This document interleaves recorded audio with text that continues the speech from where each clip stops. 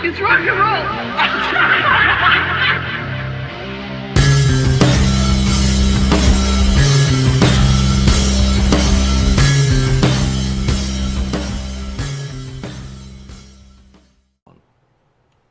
Welcome to the Look It's Rock and Roll Podcast. I'm your host, Julian Gill. Today, it's just Mark and myself. And we're gonna... How you doing? We're just going to have a light conversation. We often plan out episodes to talk about full albums, dive in with a bunch of folk on topics and go in depth and do lots of preparation. And today we don't want to do that because last week when we were recording the KissFAQ podcast, we had a little discussion in the middle of that about a band and an album that really seemed worthy of a little bit of discussion just on its own. And obviously that show is not the right forum to be discussing Rush and Mark's favorite album, Presto. I was absolutely flabbergasted, Mark, when you actually bashed this album, put it as, I think you called it your least favorite, an album that let you down no end, and that there were even its two immediate predecessors you liked more than that. Now, for me as a Rush fan, this was where they really started coming back into form for me after a period of extended synth-heavy, kind of light pop, hair in a ponytail, Miami Vice outfit era. So I was very happy with this album, and to this day, both of the Hine-produced albums, particularly Roll the Bones, is one of my all-time favorite Rush albums. So that is what made my jaw drop last week. So what was your first impression of Presto back in, 1989 when it came out that made you hate it so much or dislike it so vehemently? Well, okay. I gotta set it up like this. I'm a lifelong Rush fan. Love the band. To me, they are here and everything else is under Rush. Just because it was my first band that I really got into and they just really made a huge impact on me. Now, I really got into their catalog in great detail. I loved Moving Pictures. I loved all the older records, Hemispheres, 2112 and all that. And I was really into it. And by the time albums like Power Windows came around, or even Grace Under Pressure before that, I was noticing that there was a little bit of a difference in sound. Grace Under Pressure was still a record I thoroughly enjoyed. And that was my first concert tour. They came in 1984 in September, I believe it was, at Maple Leaf Gardens. That was my first concert. I was like 11 years old when that happened. My sister took me and it made a huge impact on me. From that point on, like starting from Power Windows was a huge left turn from Grace Under Pressure. There was all kinds of keyboards. The bass guitar sound radically changed. He was using a wall bass instead of using his Fender, jazz basses and all those other guitars at the time. And, he's starting to use those little Bach Steinberger basses too at the time. And, the sounds were changing. Alex's guitar was getting less and less distorted, more jangly and kind of semi-distorted. And I was kind of going, what's going on here? Because, you got to remember when somebody's like, gung-ho into 2112 and, Farewell to Kings and Hemispheres, those are like very guitar heavy, like heavy sounding in comparison to those records, right? So, and here's the thing that really bothered me, because I'm getting to your question right now, is Q107, the big radio station here, every time they premiered a Rush record, they always prefaced it with the same saying. Management has sent us a letter saying that this record is going to be the heaviest thing since Moving Pictures. That was the big catch line all the time that they tried to pull Rush fans in when they did the album premiere. They did the album premiere for Power Windows. It sounded nothing like Moving Pictures. A couple years later, they did Hold Your Fire. They did the same thing. This is the heaviest thing. It's going to be like Moving Pictures. Didn't sound nothing like it. I came to find out years later that Rush even scratched their head as to why their promotional company sent such a completely insane letter like that, because they even said it sounded nothing like it. They even knew it didn't sound anything like that. They were at a different phase. Rush are a truly progressive band in that sense. They never stay in one area for too long, right? So now, here comes Presto. And this time they were like, the DJs were pounding their hands down saying, this time this album is going to be the closest thing to moving pictures, in a very long time. So I'm like, okay, great. So they debut Show Don't Tell as the first single. So at first I was kind of like, okay, what's going on here? Do, do, do, do, do. That little drum thing starts at the beginning, and then it comes in. It comes in. I'm like, oh, okay, this is promising. And the first listen to it, I was like, okay, I don't mind this song, because sure, it didn't have the same kind of like Marshall-driven guitar sound. He was still kind of using those Galian Kruger amps still, with the pre-RS guitars, I think he was still actually using those signature guitars, those Canadian-made guitars that he was using. But anyways, the tones were getting better on that single. So I was ready to go to the store, buy the record.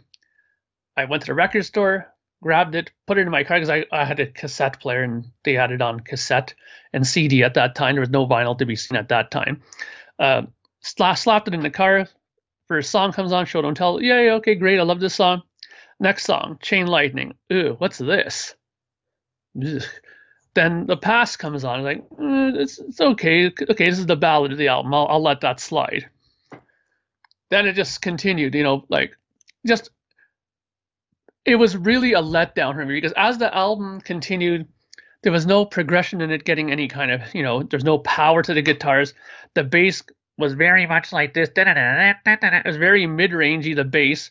There was hardly any bottom. I really didn't like Neil Peart's drum sound, and this was terrible. He had changed, I believe, to Ludwig drums from Tama at this point, and I just couldn't stand the drum set sound at this point. And mainly, the songs I just thought were not memorable. Like even now, when I try to think back to Presto, the only songs I can think in my head melodically are Show Don't Tell, The Pass, Presto, the title track, and Superconductor, as kind of I can remember, and maybe a little bit of Red Tide, just that piano beginning. That's the one thing that I remember. But the rest of it, honestly, I don't find it memorable. And to be quite honest, they ended on such a terrible note for me. Like Available Light sounds like something that Frank Sinatra could have covered. And I just really couldn't stand that song. So, and then on a sour note in that whole record, I just shook my head and was seriously pondering about jumping off. Yeah, but no one ever gets to really jump off from the bands that they love, do they? You always give them another chance. It's always one of those things that we do, no matter how much of a tangent they go off on. And thank goodness Rush isn't a band like AC/DC, which shows very little progression between albums. I mean, they had their most progression on the very first album when they had a love song on it, and that was the last time ever seen. Something that wasn't like out of the standard canon, no pun intended, of AC/DC sounds. But Show Don't Tell, for me, I mean, right from that beginning, and it's very percussive. It's like a Kalahari woodblock percussive copy of Men at Work's, whistle intro. It's like a psych out. It's like you start listening to it, like, oh crap, it's more of the same. It's more of the heavy synthy, percussive features that had been a real centerpiece of particularly Hold Your Fire, but more so, I guess, in some ways, Power Windows, both of which, for me, while they do have some good songs on each, are ones that I have the same problem as you with this one of picking out obvious melodies for the vast majority of the tracks, other than those ones which I do particularly like, which we're talking 30%. If that. Wow. And it's primarily the singles, but Show Don't Tell itself is probably the very best songs on the album for me.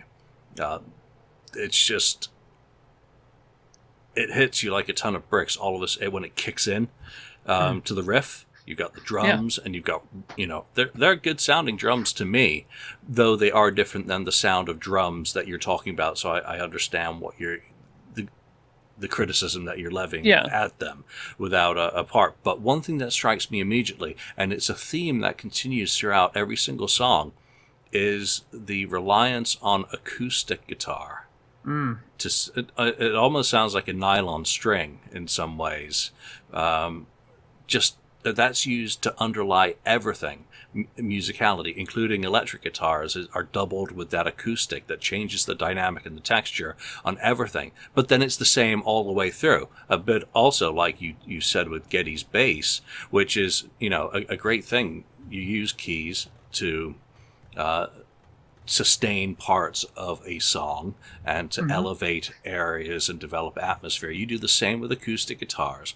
And on this album, they're doing acoustic guitars and piano. It's like your favorite producer gone mad in terms of doubling, which is a very, I guess, rock and roll thing. But I think probably the best part of the song is the solo, which is a bass solo. So yeah. But then you move on. I mean, you want to respond to any of kind of my thoughts there? Well, I mean, I think it's very interesting and important that you brought up the acoustic guitar, because you're absolutely right. The acoustic guitar plays a very huge part of this record. I mean, I wonder how many guitar players who are into Rush realize how much acoustic guitar underpins this whole record. I mean, if you were to get the master tracks and just put all the faders up, you would be surprised probably how much acoustic guitar is just playing along to almost every part in this song. I mean, the verse parts in Show Don't Tell, even the chorus parts. I mean, Presto itself is based solely around the acoustic guitar. Then you listen to songs like The Pass.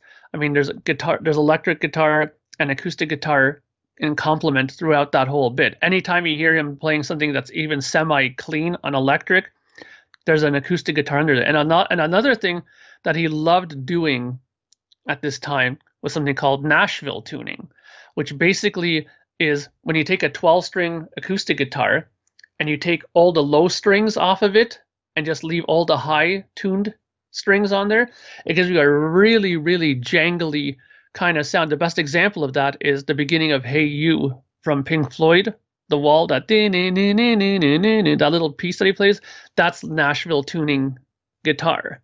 And it has that really bright and really plucky kind of sound to it, and it stands out in the mix like crazy. So he used to love doing that by putting that in any kind of part where he had some sort of arpeggiated line. He would put a Nashville tuned guitar underneath it to kind of really make that part stand out. I mean, during this period, like anywhere between Power Windows to this time, his clean sound is probably the one thing that guitar players really took to. Like I know John Petrucci said that he based his whole electric clean sound around this era of Rush's guitar sound because he loved it so much. And I can see that because it's very clear. You can put keyboards, bass, drums, and it'll still come through in the mix because of the way he structured it. So I think it's very, very interesting that you brought that point up. I think lyrically the album also is very strong still, with a lot of the stuff that Neil's doing. I mean, talking about the moon and tides. I mean, he's the intellectual songwriter in so many ways. But Chain Lightning, you start off again. It's like a sucker punch. It starts off, you're like, okay, so that first song was an anomaly. This one's starting off all light and fluffy, and then boom, it kicks in as well. So it's like a Monty Python joke. It's like, haha, we tricked you twice. Rush humor, I guess. But the melody of that song, it's a very comfortable kind of rock, but not too hard rock sound that permeates it. I just love, though, the pre-chorus, respond, vibrate, feedback, and resonate. I mean, that's just, for me, it's just a great, it's stupid, but for me to like it as much as I do, but it's just one of those like little phrases that I think really resonates with me. No pun intended again. But the Pass, I mean, is exquisite. I was like thinking about all these songs and like, well, it's exquisite, but any other words would be unnecessary because it's just like a really wonderful piece of music, but it's really not that memorable. And I believe it was a single as well from the album. So it's probably why. Warpaint, I'm just like, now I start getting where you're coming from with your kind of opening monologue about the album, of it kind of being a little bit one note across, and it's just like more of the same elements. It was at this point listening back to the album that I'm like, okay, there are those guitars again. Oh wait, Geddy's bass again. It's still not a lot of dynamic shift between the songs. It's like we've got our amp set, we've got our instruments dialed in and tuned, we're going to use them for every song. but we'll add a little bit of percussive seasoning differently for each one and go through it. Now, for most of the songs, that doesn't matter. The title track, I think, is possibly the strongest song on the album for myself, and it really sums up the Hine era perfectly of what he was kind of bringing into the sound, into the production, and also what he was having the band do in terms of seasoning. What do you know about him as a producer, and what were your thoughts about him being picked for the task? Back when they announced Rupert Hine was going to be on there doing it, I had no clue who Rupert Hine was. I was very much of the, Terry Brown. And then when Peter Collins came in and did the other records for Power Windows and those things, I was like, okay, he kind of didn't sit too well with me at first, because at first I didn't like those two records. I really didn't like Power Windows and Hold Your Fire. It was only years later, like when I got into my 30s or whatever, where I started going, wow, this is like, I now am connecting with this record and understanding it. But that's for another discussion. But Rupert Hine, when he came in, I liked the fact that he was a kind of singer-songwriters sort of producer. He's very much all about the song. He's very much about the arrangement. And that's one of the things that I think that he kind of did, and I have to be honest, because as much as I don't like this record, I know he did kind of tighten up their song structures. He didn't let them go off too far on any kind of tangents where they put in 4 bars of something completely unnecessary to most producers' ears. He kind of cut these things out and made it more, I don't know if commercial is the right word, but maybe he did try to lead them down that more commerciality path to make it more, radio friendly. Don't forget, Rush was now, I'll put it this way. When I saw them in 84, Maple Leaf Gardens was packed. When I saw them in 88 on Hold Your Fire, I was able to get gold level tickets, which is down at the bottom, very easily. But, the day of the show, it was 75% full. So basically, I think they kind of realized that they were maybe losing people at this point of their fan base. And maybe Rupert Hine was brought in to kind of, let's bring in some new people, some fresh audience people, maybe people who listen to radio more, and let's make your songs more radio friendly a bit more.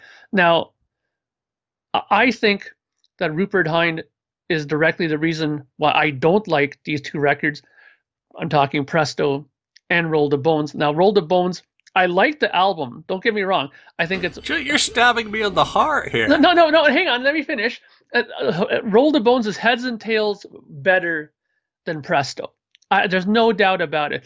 But Presto, but these two records, again, proved my earlier theory, because I had this little thing on my little channel that I did before where I was doing this comparison of Rush records, where there's always a attempt and then a success. Rush, Fly By Night was a success. Crest of Steel, they tried something good, and then it wasn't a failure, but in 2012 was the better of it. Farewell to Kings was an idea. They tried to be very British prog, and then it didn't do as well in my eye. And then Hemispheres was the realization of that idea. Same thing. Permanent Waves was an idea that they came up with. Let's try to go a little bit more keyboardy, a little bit more like this, shorter songs. It's a good album, but Moving Pictures was the vision come to life there. And I see that through their whole catalog. It's like that to me. Signals was the attempt. Grace Under Pressure, the success. Power Windows was the attempt. Hold Your Fire. And just like here, Presto was their attempt at maybe going a little bit more radio, back to guitars, a little less keyboards. And I think Roll the Bones was the realization of that idea. Now, don't get me wrong. Roll the Bones is good, but Roll the Bones is also the album that made Rush themselves realize that they had to get rid of Rupert Hine. Because when they played those songs live, they were so much heavier. They were so much more in your face. Like, listen to Dreamline on the album and then listen to it on different stages. What a difference in attack, in sound. And that's when Alex Lifeson also realized that I got to get rid of these Galley and Kruger amps and go back to Marshalls, and start using real hard rock equipment again. Geddy had to get rid of that stupid wall bass and bring back the jazz bass. That's why I'm saying, like, Rupert Hine, I understand why he was brought in and what he was supposed to do with them, and I think he succeeded. I mean, Roll the Bones, the song, was a pretty popular song. In fact, if my memory serves me correctly, Roll the Bones was probably one of the highest selling records they had for a long time. I think it went platinum in the United States, that record, if not more. And it was like high on the charts from what I remember as well. And the tour did really good. So yeah, it did well in that aspect, but sonically I still think Rupert Hine just didn't connect sonically. If that album, if you would have made it a little bit heavier, I think Roll the Bones could have been like a top 3 record for me. Okay, I'm relieved. Thank you for explaining that, because I was getting very nervous with Roll the Bones, where you were going initially on that. But yeah, I totally agree that Roll the Bones is like the success or the full development of the ideas that start with Presto. And again, I love it. I think Ghost of a Chance is one of the all-time very best Rush songs, period. Yes. Love it to pieces, and also love what you said about different stages, and some of the other live albums where material has cropped up. It is far better in a live environment. And the same goes for the material off Presto that's been performed live. It too takes on more of the character of obviously a band performing live, but a band of exquisite musicians in a power trio format. Well, is it fair to call them a power trio with Geddy's feet? At the same time, and Neil obviously is like 6 people back there. He's like an octopus. So, it very much makes sense. Going back to Presto and some of the songs on there, Superconductor, Red Barchetta Part 2, I've always called that. It's always been just one, it's head starts nodding. It's a winner. Again, I think it was one of the singles, but the rest of it is really a bit, well, again, single note, which is problematic. But those singles are just very strong. Versus, for me, the songs on "Hold Your Fire" is. I was listening to that. To set this album up, I had to listen to the predecessor. I've stayed away from A Show of Hands, obviously being the live album that was released in between these two things. But I just can never get into Hold Your Fire, other than the first 2 tracks. Force 10, again, incredible. And Time Stands Still with, who was the guest? Amy Mann. Yeah. Again, very, very good. And there's, a lot of good stuff across this. But for me, there's one song that ruins Hold Your Fire. I'll let you guess which one it is. Tai Shan? Yes. Brings the whole album to a sweeping, screeching halt of abject pretentiousness, perhaps? Yeah, I mean, I have to admit that that's one of the songs that when I heard it the first time, I was like, oh no, what is this? Like that whole intro on the keyboard there, that sort of, Asian tribute that they did there.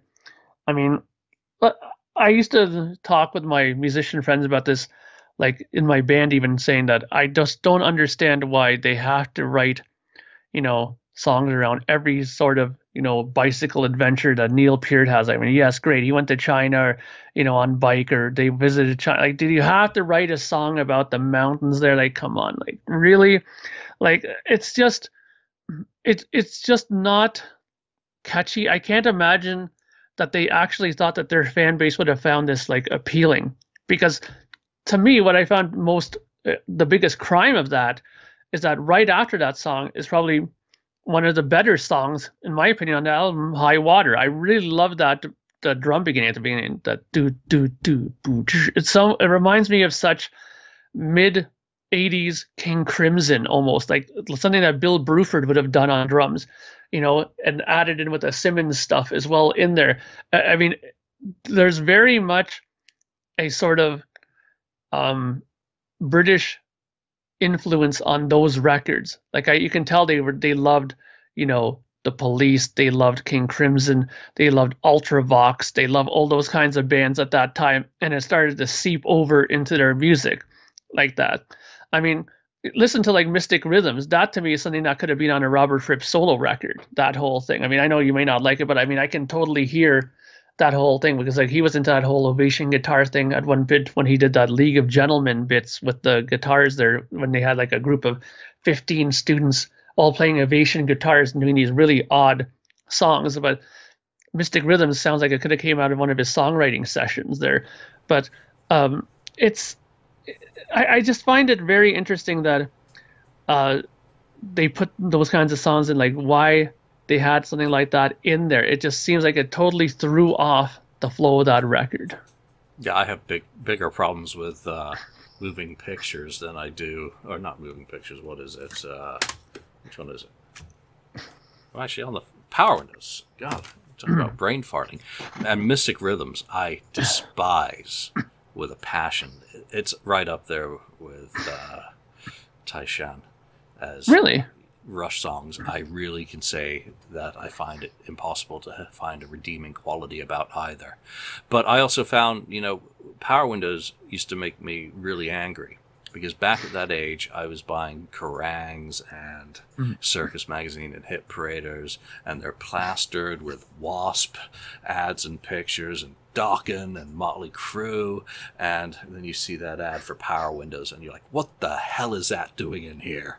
That's not Motley Crue. That's not heavy metal. How dare they? And obviously, Rush is Rush, and Rush can rock as hard as just about any of those bands. Just go and put on Caress of Steel, or Fly By Night. 2112.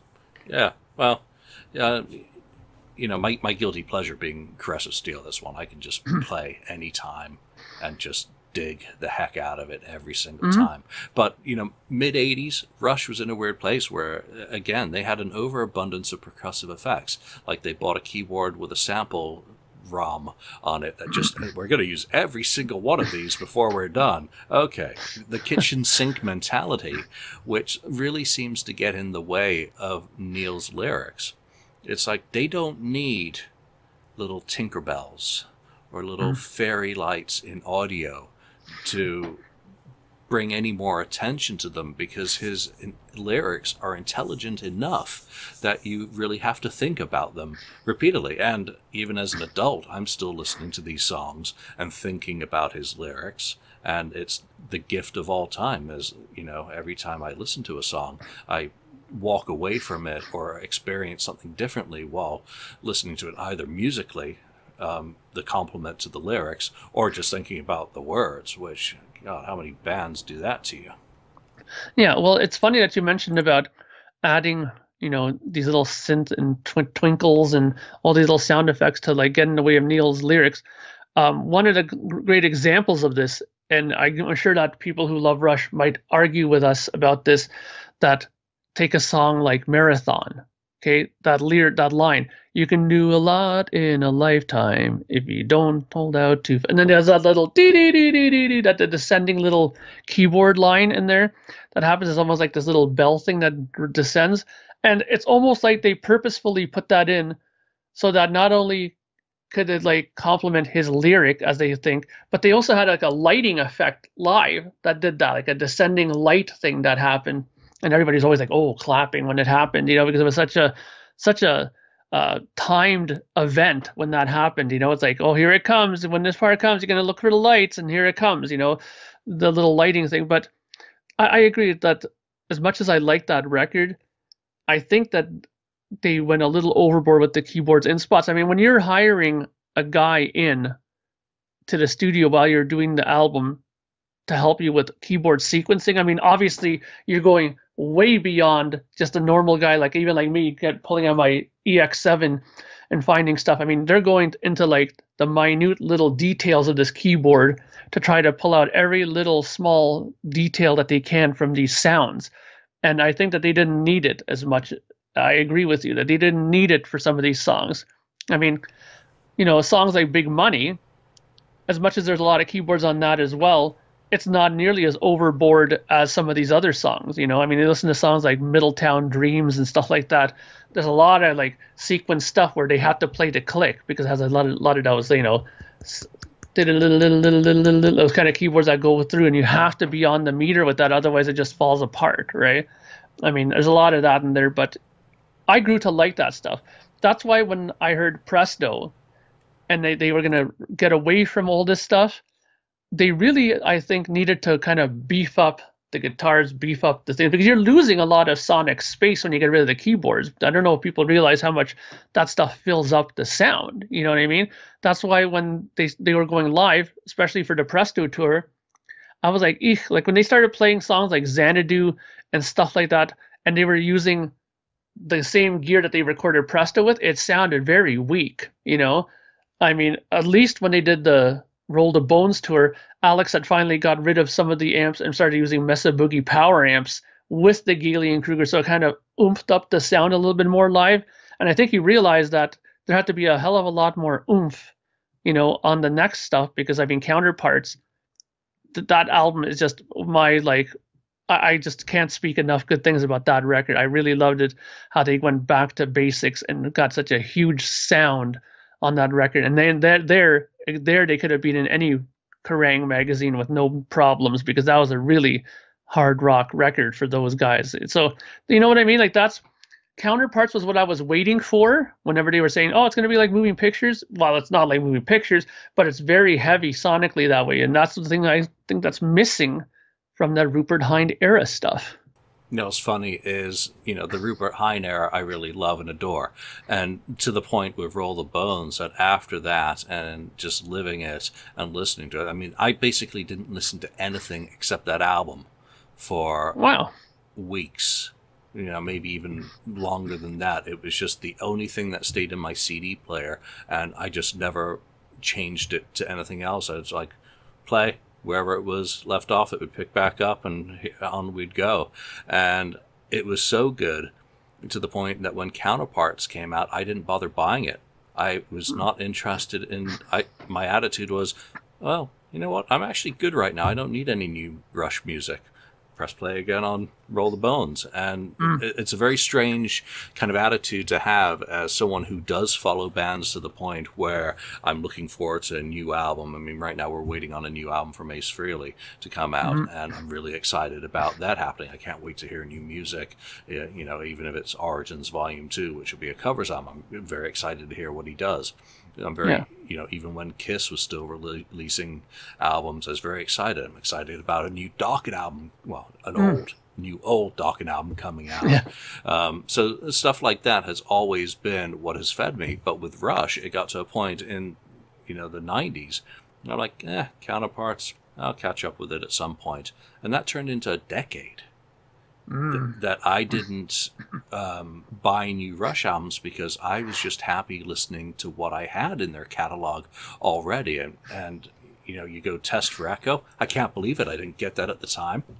And then years and years later, you know, I started catching up on it. I'm like, oh, bugger.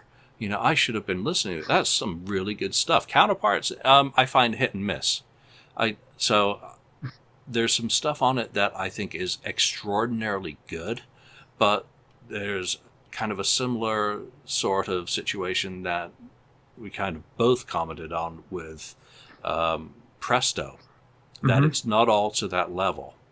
But what I do think is an interesting thing is that that's really kind of the first album where Neil has external help with the lyrics. And I think, thank goodness, he didn't go outside and start writing with Desmond Child, like everyone else and their dog was doing. So if he needs something, you know, where they came from with, you know, Between Sun and Moon and bringing Pie Dubois into the picture, you know, certainly helped, because then you start seeing a little bit more, change to the songwriting and the lyricism that's coming through. But Animate, fantastic. Stick It Out, fantastic. Nobody's Hero, Between Sun and Moon, Alien Shore. I mean, it's a really good album, but give me Test for Echo over that any day of the week. Yeah, I think, again, there's a beautiful example of having a blueprint of an idea where it's like, we got to get right back to basics here. Like, really have, I mean, and you got to thank, you know, Kevin Shirley for that, because Alex Lifeson apparently was putting up quite the fight with his sound during the making of that record. He was like, I want my digital delay and my reverbs on. He's like, no, you can't use this rack shit. It sounds terrible. You know, we're going back to the Marshalls, and you're going into the studio. You're not playing in the control room here. You're playing out there.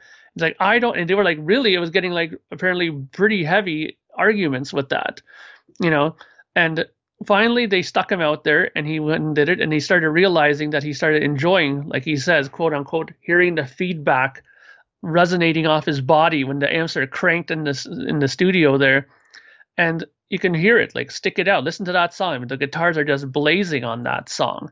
It cut to the chase, another great song. There's all kinds of guitar. I mean, the guitar is so prevalent on this record, and the drum sound is so back to basics again. And Geddy's bass sound. I mean, they pulled out an old ancient SVT Ampeg bass head for that.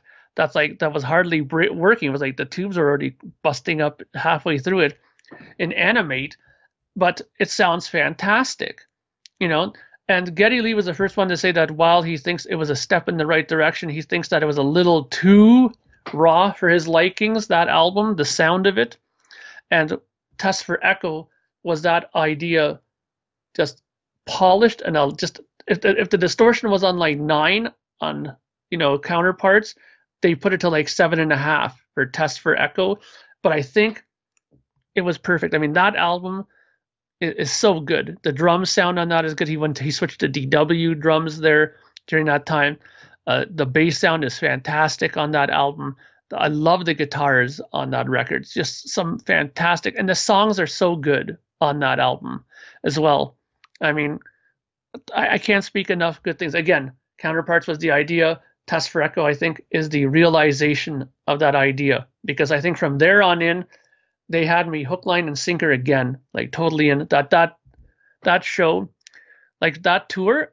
I went to, I think, 4 shows on that tour. I think it was the most concerts I saw off of a one tour cycle for Rush ever, because I thought it was so good. I mean, he even changed up his drum solo during that tour. Like, he did a completely new kind of drum solo during that time. Like, everything was moving again. They were progressing. You know what I mean? And that's what Rush does so well, I think. They went from this kind of sound to this sound to this sound to this sound. I mean, think about it. Raw, Zeppelin-influenced rock, kind of, showing their influences with a little bit of the progressive stuff for Caressive Steel in 2112. Let's go a little bit more Genesis, Yesy for Farewell to Kings and Hemispheres. Then they start going, let's go a little bit more, cut back, a little bit more keyboards and stuff like that. And you know what I mean? Like, you can see the development as it goes. And it's always a 2-album thing. They always give the idea 2 albums to fulfill itself, and then on to another idea. Well, except for Farewell to Kings, which they ran away from because they didn't want to invade the space Richie Blackmore would eventually take medieval rock, which well, let's talk about least favorite albums in the catalog, because you've kind of insinuated that Presto may well be it. Would that be fair, or would you say there's another album in the catalog that supplants it at the bottom of your kind of ordering of of Rush studio albums? No, I mean, if you were to ask me to make a list today, tomorrow, look at a list I did like 4 or 5 months ago, Presto was always at the bottom of the list for me. For all the reasons I talked about before. I think it was the wrong producer, too little of this, too much of that. I already went over it, what I thought of it that way, but that's the reasoning mainly why. I mean, of the 2 album cycles, that is the one record of it I found most difficult to go through. Yeah, okay. Mine is definitely A Farewell to Kings because of side 1 and Really? Yeah, and Cinderella Man. There's very little good on that album other than Cygnus X1 and Closer to the Heart. That's it. I cannot stand A Farewell to Kings. It's just, I've used the word once. It almost feels wrong to use the word pretentious twice in an episode about Rush because they're just very unpretentious. But I find this album incredibly pretentious with its pseudo-medieval stylings, its cover, everything about it. There's also something about the sound on the album that I don't find particularly pleasing. The production, the overall qualities of it. I'm just trying to look quickly here at who produced it. It's Terry Brown, but yeah. I can help you with that. It's a very strange creature. Well, I mean, the story, and I mean, me, I've read every possible book on Rush that there was, including one of my favorites that I always refer back to all the time, by Mr. Martin Popoff. That album is a direct result of them finally getting success. 2112 was a windfall for them. They were allowed to go wherever they wanted to make their next record. And for a band that was so heavily influenced by Yes, Genesis, all these Brit prog bands, where do you go when you have an idea to make another record? And you can go anywhere. You go to England, right? And Alex Lifeson said it right out the bat. The 220-volt Marshall amps and high watt amps sound significantly different than the 110 watt or 120 watt amps that we have here in North America. I mean, Geddy Lee even said to the point that the lighting looks different in England than it does here in North America, but they fully absorbed it. They wanted to have as much of that influence, that British influence in their stuff. So of course you start pulling out the classical guitars a la Steve Hackett, you know what I mean? And you do the beginning for Farewell to Kings. They get all this new gear, mini Moogs, Taurus bass pedals. Neil gets all these blocks and chimes and stuff, and they make Xanadu, which is probably one of the best long form songs in prog music ever. That song. I mean, when you hear that low E start, and you hear those wind chimes, and when Rush plays concerts, the whole place goes bananas, and all of a sudden the cloud of marijuana starts going up when that starts. And that was one of my favorite songs to cover with any band that I was in, especially when Reckon with One. We used to cover Xanadu all the time. And it was, I don't know, for me, I've always loved that song. But I totally get where you're coming from with their medieval kind of overload there. I mean, you listen to Madrigal, and you hear songs like that. It's very, very you're almost expecting to see a medieval Renaissance fair around the corner, after hearing that. Or you expect to hear that played at a medieval Renaissance fair. Those songs. I just have images of Blackmore's knights, pouncing around at the only medieval fair. Yeah, exactly.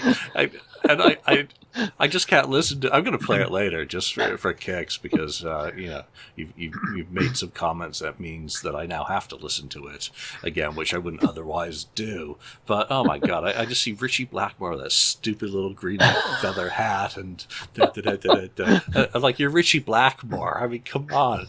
I guess, well, if it makes him happy, whatever. But going back to Rush, the least favorite, definitely. Favorite, is it possible for you to pick a favorite Rush album? I mean, at some point we're going to have to do a deep dive into one of these albums. For me, it's easy. Hemispheres, without a doubt. But I've also, mentioned my guilty pleasure of Caress of Steel. What is your favorite today album by Rush, and what would you call a guilty pleasure? My favorite Rush album has always been Fly By Night. It's always been that album. I mean, as far as an album that when I put it on, I can hear and feel the excitement. I can already get some of those things that I love about Rush early on there. Like Bytorn the Snow Dog, I get my prog fix there, right? The rocking guitar solos that Alex used. And the one thing that I was always sad about from that album on is that he never used the Crybaby wah as much as he did on that record. And I love when he pulls that thing out, Best I Can and songs like that. He was using the wah pedal a lot in that. Even in Anthem, he used it in parts, And his soloing to me was just on a fantastic upper level. And I mean, I attribute it all mainly to Neil Peart, because when they got him in the band, they were on fire. They're like, wow, everything that we imagined that we could do as a band, we can do with this guy now on drums, And it just shows. I mean, look at Beneath, Between, and Behind, Fly By Night. In the end, I mean, the only down song on this album to me is Rivendell. I mean, as much as I like Lord of the Rings, I mean, that song is kind of like, I'm kind of nodding off when that song comes on, right? But I mean, before, there's everything that's in there, Making Memories even is like decent. And I mean, that's a really basic song, but that even has like that kind of, push and rock into it. Because I mean, when you hear about how that was made in the back of a station wagon, when, Alex just had an acoustic guitar and he pretty much wrote it on the spot in the car, you can understand that feel of it then, right? So, but that's my favorite album. I would say my guilty pleasure album, I guess, because by theory, when you say guilty pleasure, something that people wouldn't expect maybe for you to say, I guess I would have to say Hold Your Fire, because Hold Your Fire to me is a record that nobody ever believes when I say I love that record, that I love it as much as I do. I mean, I think lyrically, Neil Peart was never better than he was on those records. Like, the lyrics that he wrote on those records were so well written. I mean, I remember reading an article in the Globe and Mail here saying that those lyrics from that time period were used in, university English courses, that they were looked at as that good of writing.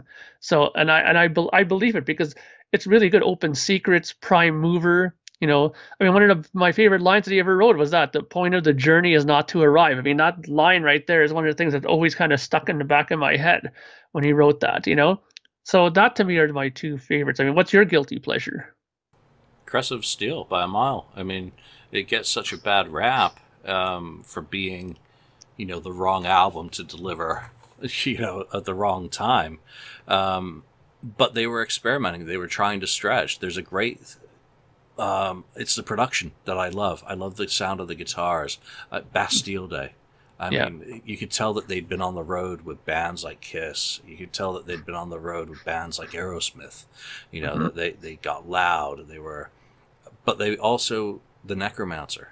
I mean, that's a kitchen sink song, and you get into part of that Under the Shadow, and there's just like some guitar work that just blows my mind every time I hear it, and it's just pure. It's heavy metal. Which is, kind of mind-blowing that people often think, well, Rush, they're not a heavy metal band. Oh, yes, they were. And boy, were they players as well. So, I mean, the whole second side, I mean, yeah, is it as good as, the progressive kind of concept albums that would be done by them and others later? No. But it's very endearing. And it does try and tell a story, and I like it as much as the first Rush album, which again is very, kind of prototypical Zeppelin-esque music without much of an identity, which you then go into Fly By Night and you can say, well, yeah, this is a band that needed a real lyricist. Well, now you have a band with a lot of ideas, maybe too many ideas, and they're not able to fully communicate them or edit them, but they're sure coming out with some pretty good duds on that album, is my way of looking at it. So I love listening to it. And again, like I mentioned with some of the other things, there's always new elements that I focus in on. Every new listening experience is a new listening experience. Yeah, I have to agree. I love Caress of Steel. I mean, to me, I've never understood why it didn't do better, that record. I mean, the fact that it was their Down the Tubes tour and stuff like that, it just doesn't make sense to me. I mean, Bytorn the Snow Dog was a long song that had prog elements to it that told a story, and people loved that song. To this day, they pulled that out in concert, people were loving it. What's the difference between that and, Fountain of Lamneth? I mean, the fact is, okay, it's longer, and there's more parts to it, and it flows, and there's like but I mean, it's a story. It told a story. I thought it told a story well. I thought, yeah, okay, sure. Geddy Lee's the first one to admit that they maybe smoked a little bit too much pot in the studio when they did this record. But I think that it's, again, I think endearing, like the term used is a fantastic term to use in it, because I listen to it back now, and it reminds me of my younger days, and when I was getting into Rush and, getting into music in general. And those are the kind of songs that I loved listening to, At Lakeside Park, I mean, that's a place that's not far from where I am, It's in St. Catharines, So it's a record that sticks here to me because I love it. And again, the guitar sounds in there are really raw, really in your face, and it shows Alex Lifeson and Geddy Lee at some of their finest playing. I mean, listen to Geddy's bass playing on some of those songs. It's unbelievable on that record. And Neil has one of those really punchy, dry drum sounds. I've always loved the drum sound on those records, Fly By Night, Crest of Steel, and even 2112. He has a very, sounds like he was in a very small, enclosed drum room, and he has that really punchy, in-your-face, no verb at all, like dry as hell drums, but I loved the sound of his drums then. I mean, that's one thing that definitely got a little bit wetter and not as powerful on Farewell to Kings, that's for damn sure. Yeah, I think some of it's a bit of the contrarian in me, that I love the band's albums that didn't do so well for the bands, like Kiss's Elder, like Aerosmith Done with Mirrors, like Van Halen's Diver Down. I'm fans of the underdogs, and maybe I just give them a little bit more time to find something in them to appreciate that others have discarded far too easily, in my view. So, well, that's a little bit of a Rush chat today, just an overview, focusing in on that comment that Mark did as a gateway into talking about Presto and some of the things that we like about Rush. Who knows, down the road, maybe we'll get into Rush in a little bit more depth, but I don't think I have the musical vocabulary to really do so. So it's much easier for me to say, this song good, this song not so good, or that with the album. That's on my level. So let's leave that there for this episode, and we'll call it a day. All right.